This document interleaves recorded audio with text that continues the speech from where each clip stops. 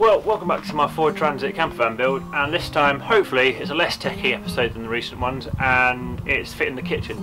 So hopefully I'm going to get the fridge in, the sink and the hob in place, not plumbed in or the gas sorted, and the overall worktop fitted. So worktop wise,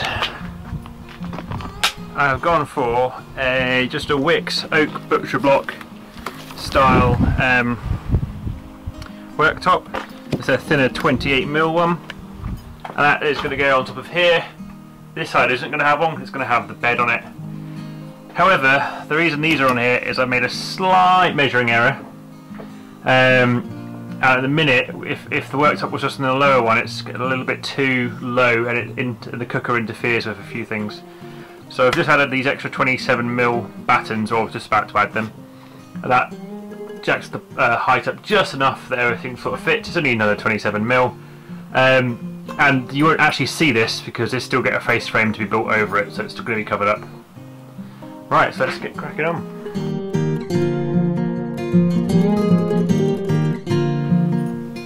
So just to give you an idea of positioning, this is generally what I'm going for. There's a 3-hob burner here, but I'll show you afterwards. My issue was that this was about 2 centimeters too deep and was hitting these bars when it gets cut out. So it's going to be raised up a little bit more when it sits on the actual work surface.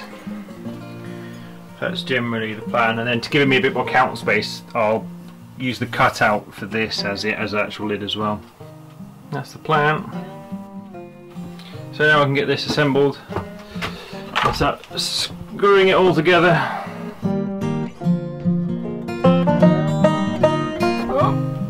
I apologise as it is starting to get a bit dark.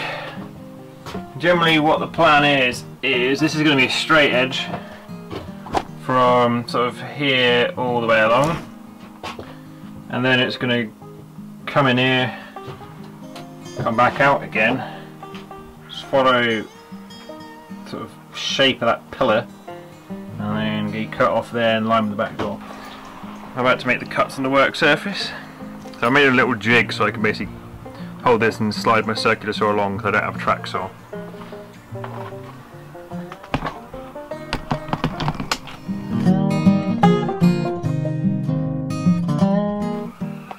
So I've opposed having it flush, I've left about a 5mm gap, just because work surfaces like this will expand and contract with heat, especially being in a van where it's going to be hot and cold, potentially quite a lot, so having that little bit of leeway for it to expand into is quite important. Right, now let's get cutting.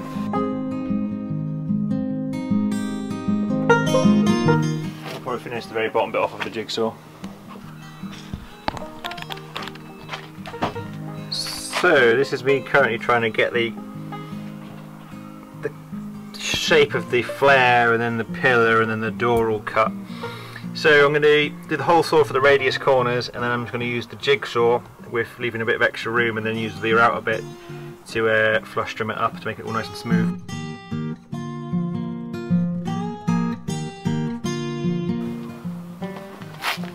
My safety goggles disappeared again.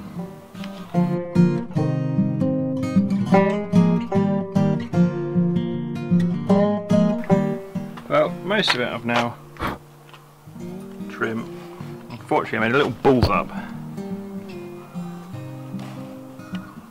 there, so I'm going to have to take another probably 2mm off the end of this to fix that little mistake.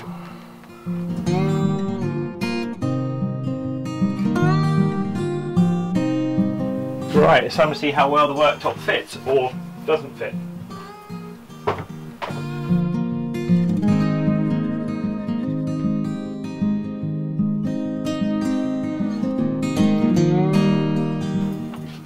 Actually really happy with that.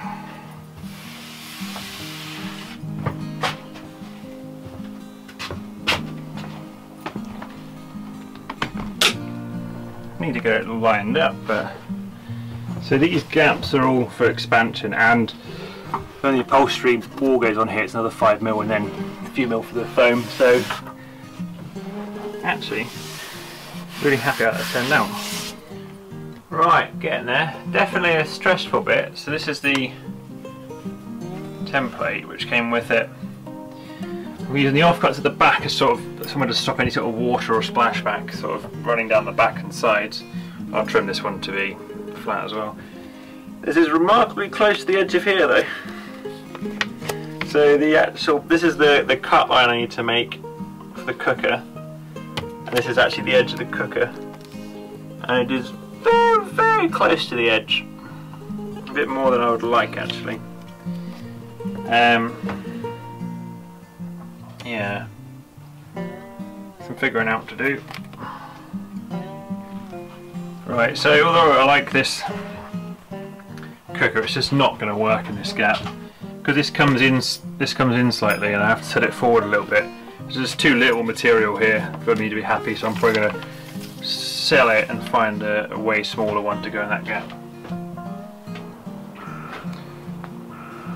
So I'm going to bevel the top and bottom edge, mainly to stop chips and for me hurting myself on it. Pretty.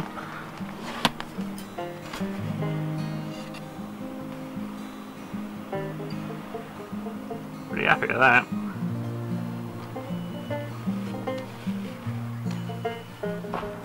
So this is the underside, which I'm just going to treat and seal with some Osmo oil, or what I've got left of it, and then I've got a new tin of a slightly different shade coming for the top. But there isn't actually a lot left. Right, sorry there hasn't been loads of filming this, but I'm currently trying to install the classic fridge everyone goes for, which is the Dometic CRX50. And I've just put a little plinth for it to sit on. But it is sitting above the heater, but I wanted to just give it a good 3-4 centimeters above the heater. And I'm using the internal screws to mount it to. So that's going to sort of sandwich it in there, and then it will be bolted through, screwed through. I'm almost finished the plinth for the fridge. So at the minute, it sits on this 18mm ply, which is screwed down to here and here. This support joins up to here. And inside the fridge, which you'll see in a bit, there are holes which you can drill from the inside of the fridge, which is going to attach it and permanently fix it on there. And then I'll probably run a batten across the top just to seal it up. Off the back of it, sitting on sort of stilts. It is above the diesel heater, but there is a reasonable amount of space underneath there. Nice air gap, which I don't see as an issue. Just bear in mind it is a 12-volt compressor fridge. It's not a gas fridge, so it doesn't need the external ventilation out the back. It does need a bit of clearance, which it has got, but it doesn't need external ventilation out the back. So, well, let's do a test fit and get the rest of the bits all lined up. If anyone's wondering, that's what it looks like at the back of one of them. I have no idea how one of these fridges works. I presume it's some sort of magic.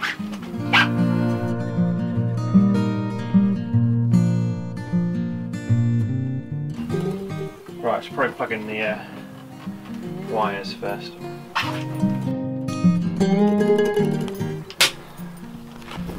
So, this is the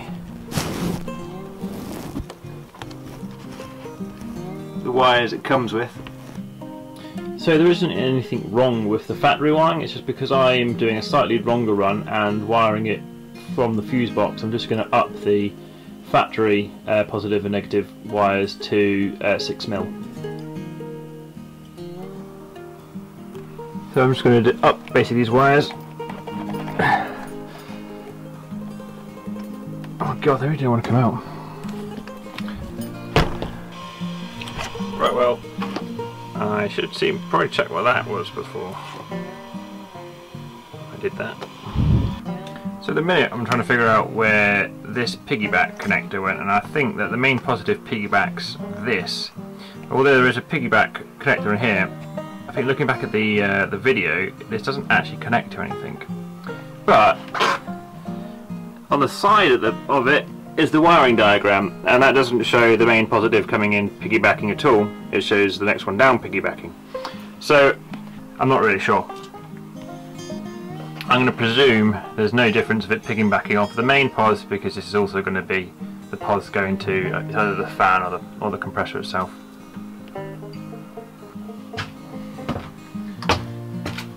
So I think what I'm going to do, I'm going to get it in,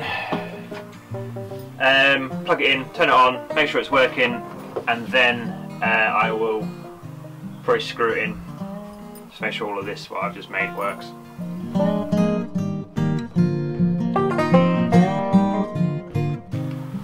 Well, that's where it's going to go.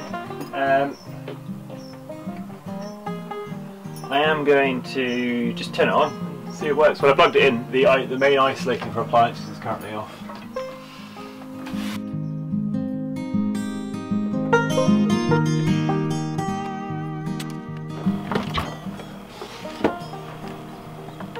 Currently on.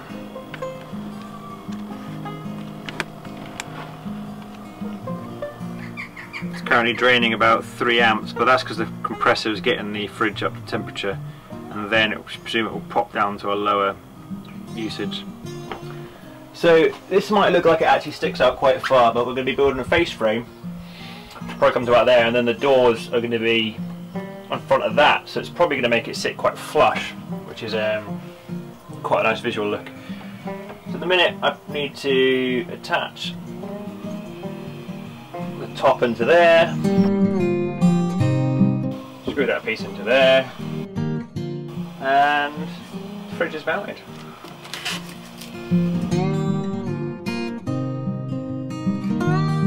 So this is how mounting the fridge works. You pop off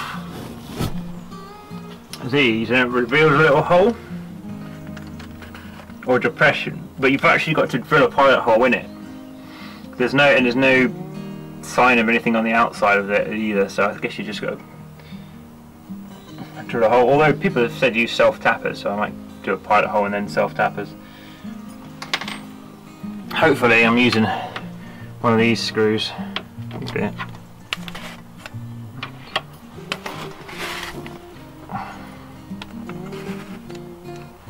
One of my Craig ones, so that should go nicely into the 18mm. And to finish it off, it just gives you some new little caps to put on instead.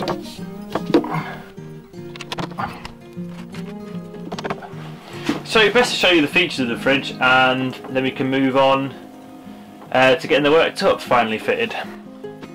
So I've loaded it up for your average life living in a van, where it is at the moment mostly beer.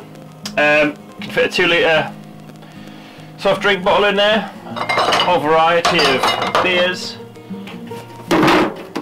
big cans, double stacked little cans, all the important things. Other essentials like cheese. In the drawers at the bottom, you can move most of the drawers around. It's also got a freezer compartment at the top, and so with the freezer compartment you can either take that completely out and have the entire fridge as a fridge, or you can have the freezer compartment in.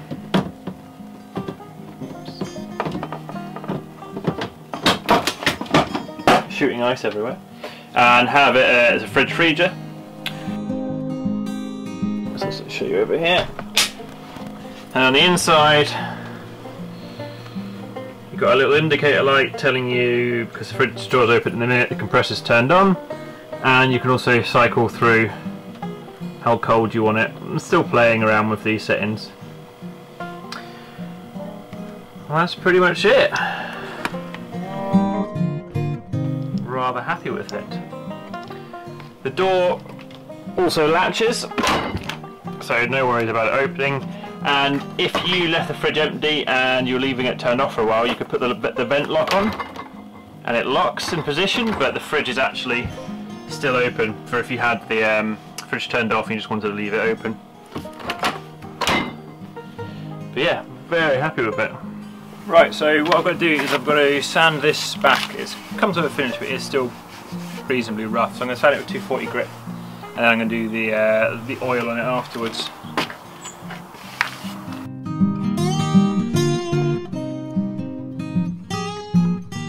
So, like multiple times before, I'm going to be using Osmo oil again, but I'm using Osmo top oil this time, which is especially designed for wooden kitchen tops. I'm going to use the Acacia It makes it slightly darker. I can't remember what that says. Acacia, that was it. I'm going to use like a foam, fleecy applicator.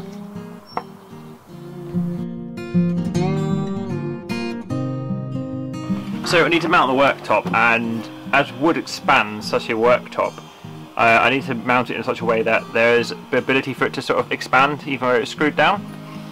So imagine these are my timber battens below. I'm going to be using a bigger hole, probably something like a 10mm drill bit, screw through so the screw itself is loose and has a repair washer holding it in place, and then that into the table. So if the table expands and contracts, it's just got that little few millimeters of movement to go in. So at this moment in time, I'm not 100% sure how many screws I really want to use to have it in, and I might potentially take it out again too when I cut the sinks out. So I think I'm probably going to do just 2 along each of these battens, so 8 screws in total. The big 5mm screws holding it in, and if more in the future, I can always add some more in these sections. I'm just going to use a pot to capture all the wood chips because things are in place now.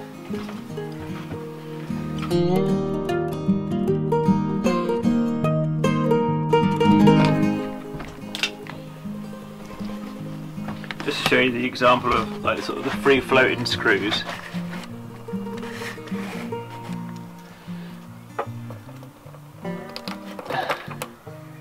That in there screwed to the bit of wood, but option for expansion. So I'm just going to pre-drill the holes on this as well.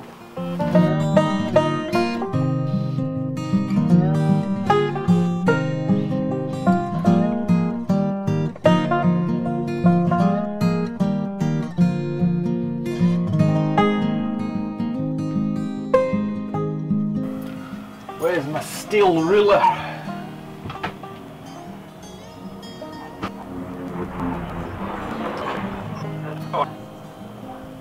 Where's the steel ruler gone?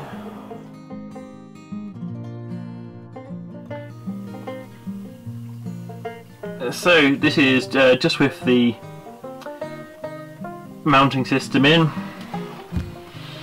Just using the repair washers and the screws with the holes in, and it's absolutely sturdy. It doesn't feel like it's going anywhere. Even though there's play in the screw holes, there is no margin for this sliding around at the minute, which is good. Well, I'm pretty much going to end it there. I'm really happy with the worktop, and I was a little bit over ambitious getting the sink and hob in, especially since I made a small calculation with my miscalculation with my measuring for the hob. You know, it happens, it's fine. I'm going to replace it, sell that old one and replace it with a smaller one. Ignore all the lighting which has suddenly appeared at the end of the video, and all the other bits and bobs. You can see the Philips Hue light strips all appear in an upcoming video, as well as the van internet and the other things going on in there. But that pretty much is going to sum up the video. Really happy with how the colour of this worktop works out, and the slight darkening I did on it. It is on the heavy side, but I did go for the thinner 26mm, 28mm compared to like the 40 ones you normally see. On the other side, I'm not going to mirror it with another one because it's not necessary, because the bed's going there. I might just either have something completely different or something which visually looks similar.